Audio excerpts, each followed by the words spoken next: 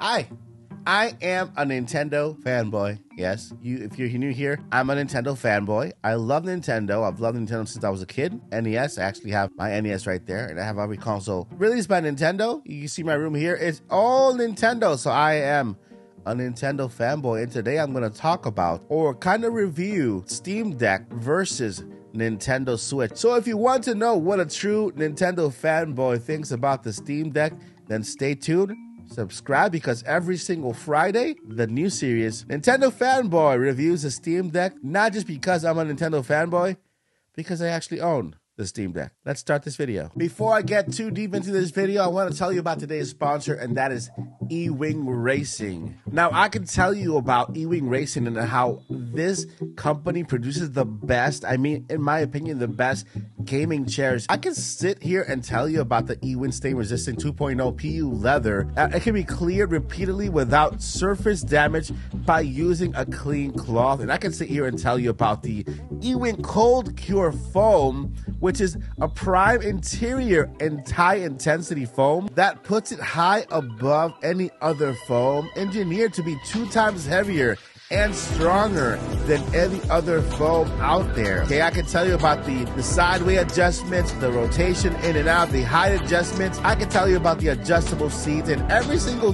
feature that the E-Wing chair has. But I want to tell you about my personal experience as somebody who literally sits on a chair for hours. My day job is sitting on a chair for hours because I work from home. And I cannot tell you enough how this chair has really changed my working life for the better. I have never sat on a more comfortable chair in my life. I mean, my back does not hurt. My legs no longer fall asleep from constantly just sitting on a chair. This is a chair that I highly recommend because of my personal use, not just because they sponsor this video. Now, if you want to take a look at their chairs, I mean amazing chairs, you can visit the link in the description. And guess what?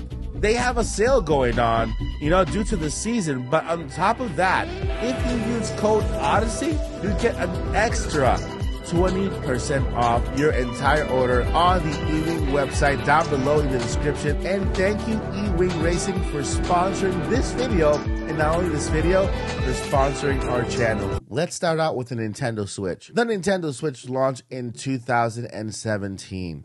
Right? And this was Nintendo's basically new form of gaming. Nintendo is always looking for the next way of gaming. They never adjust to one form of gaming when it comes to giving us experiences to try and change the way we play, right? We can see this with every single console. Neither console has had the same exact way of gaming since the Nintendo Super Nintendo, where we got a slight different model when it comes to the controller. Every single console after that, Nintendo wanted to innovate just a little bit when it comes to the experience of gaming. Enter the Wii era, where we first were introduced with that motion controller and the ability to actually stand up and experience the games with our full body. We did the full motions when we played bowling, and I think that's why the Wii Sports was one of the games on Nintendo Switch, because it demanded you to stand up, it demanded you to do the motions, it demanded you to get involved. And that's what Nintendo has been trying to do with the Wii U. They gave us the ability to play on handheld mode, believe it or not, and sort of like a dock mode, because you could take the pad and continue playing within the house. Now, that had a lot of issues attached to it, because if you got further away from the console, then you lost connection and you can no longer play that game. So, well, it kind of left you with that option of just playing the game near the console, right? Either on the TV or just near the console, sitting on the couch in the same room, because you really couldn't take it all over the house and it did not have the freedom. There lies the vision of what became the Nintendo Switch, a hybrid console where you could actually play on handheld mode, take it wherever you want in the world, by the way. You can take it on a plane, play a Nintendo Switch, come back home and dock it and continue playing on the TV. Nintendo did this better than anyone and actually released amazing games because of this. They were no longer trying to sell games for a handheld console and an actual console, right? The Nintendo 3D, 3DS, all those were great consoles, but they were irrelevant once the Nintendo Switch came out. Now, it's been almost 6 years. We are going on to 6 years that the Nintendo Switch came out. Enter the Steam Deck. The Steam Deck is a handheld gaming computer, okay, developed by Valve Corporation, released in February of this year, of 2022. So it was released in February 25th of 2022. The Steam Deck can be played as a handheld or connected in a monitor, just like the Switch. There's two differences between the Nintendo Switch and the Steam Deck, is that the Steam Deck can be connected, the Nintendo Switch could be docked. Now, why enter the Steam Deck? Because the Steam Deck was born out of the necessity of Nintendo fans and basically the crowd in general wanting to see a more powerful Nintendo Switch and the imagination of what that would look like, right? Now, is the Steam Deck a direct competitor to the Nintendo Switch? And the answer, my friends, is no. Nintendo and Steam Deck are not direct competitors, no matter how much we can compare them, because they are similar consoles. They are both handheld and they are both dockable. Now, the Steam Deck is actually directed at those who are seeking handheld experiences within the gaming PC market, right? They're not really catered. They're not really trying to get Nintendo Switch owners to merge and stuff like that. They're looking for people who actually want to experience PC gaming in a handheld way and also docked way, right?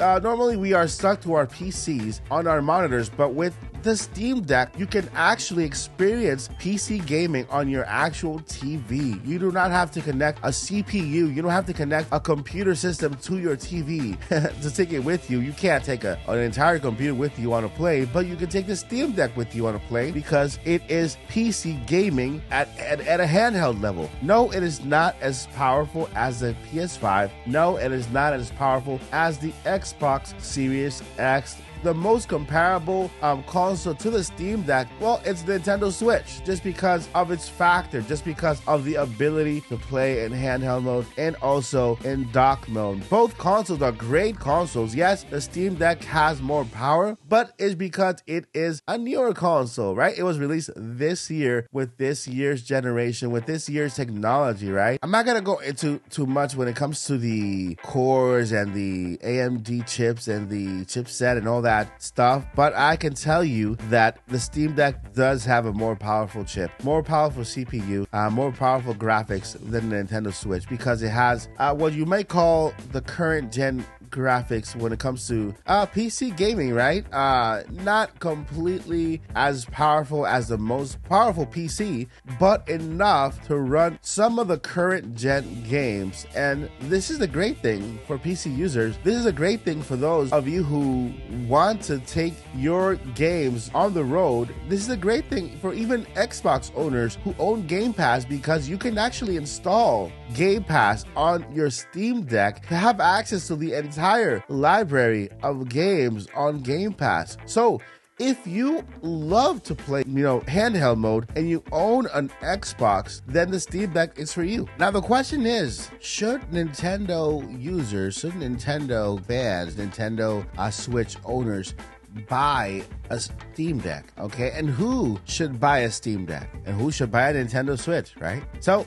you should buy a Nintendo Switch if you love Mario, Zelda, and their Nintendo IPs, because Nintendo is more about their IPs and their games and the experience than the actual console itself. So if you would love to experience that, then yes, that is for you. Who should buy a Steam Deck? Steam Deck is a game console. It's a handheld console and a dockable console that is catered to PC gamers. PC gamers that love PC games, that would love to take these PC games on the road with them, right? So if you are a Nintendo Switch user, a Nintendo Switch fan, would love to play games that are available on PC and want to have the same experience that you have on the Nintendo Switch when it comes to handheld consoles, right? Taking the console with you on the road and also docking and being able to play on your TV, then the Steam Deck is for you. As a fanboy of Nintendo, would I recommend the Steam Deck? And the answer is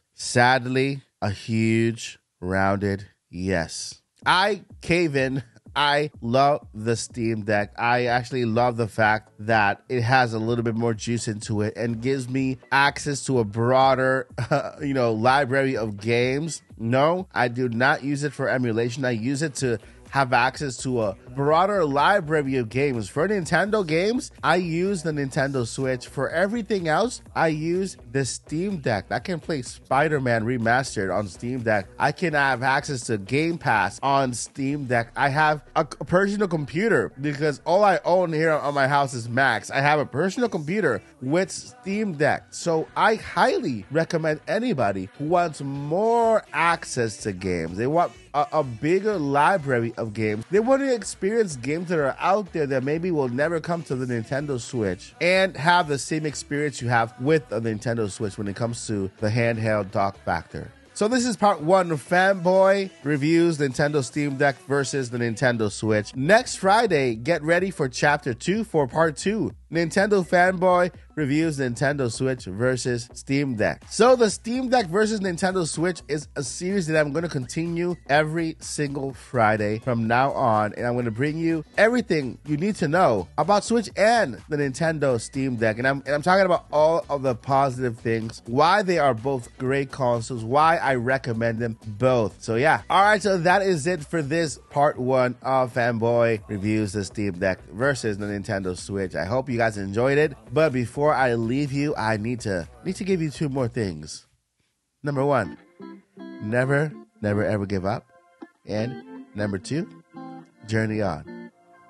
Peace. We're on a journey, looking back on the things that we've taken for granted, but feels like we're learning to be better without what's been holding us back now.